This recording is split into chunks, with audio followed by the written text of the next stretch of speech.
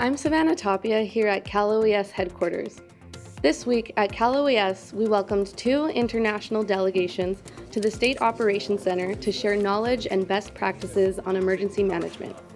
The time spent with these delegations from Nigeria and Ireland helps Cal OES build lasting relationships with international colleagues to serve the state in disasters to come. Also this week, California firefighting equipment and personnel returned from New Mexico following a multi-week mission to support our neighbors' efforts to combat their devastating wildfires.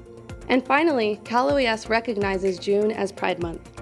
Cal OES supports organizations that protect members of the LGBTQIA+ community through several unique programs that benefit domestic abuse survivors, provide emergency housing, and serve marginalized community members.